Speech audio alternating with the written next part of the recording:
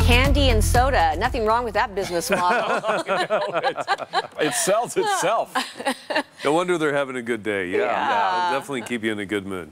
Well, hopefully the temperatures yesterday put you in a good mood. It's very mild for this time of year. We had a lot of valleys that were hovering in the 50s and 60s. In fact, in the far south, St. George hit 65.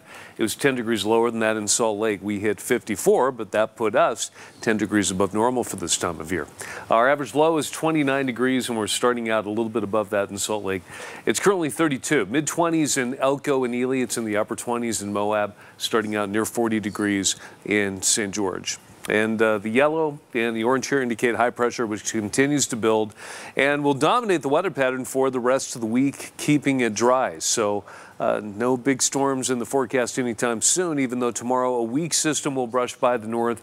That'll bring a few clouds, cool the temperature off a few degrees. That's about it. It's not going to be enough to break up the inversions that have been building. Those will continue, and as the week progresses, valley haze will be increasing. So again, if you can cut back on driving, that will really help things out until we get a stronger storm to come through and scour some of that out of here. A weak system is going to move by on Saturday that might bring some very light mountain snow, especially in the far north, but it's not going to be enough to change things up really.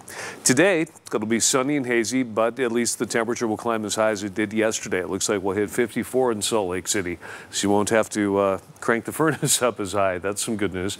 52 in Park City. It'll be hovering near 60 in a lot of the western valleys, mid-50s in Blanding, mid-60s in St. George.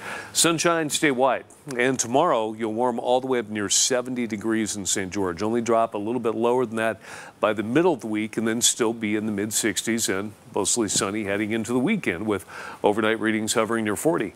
And for northern Utah tomorrow, we'll have a few clouds around in the morning. Otherwise, it'll become mostly sunny, and with the inversion, it's still going to be hazy. Temperature will hover near 50 on Tuesday and Wednesday.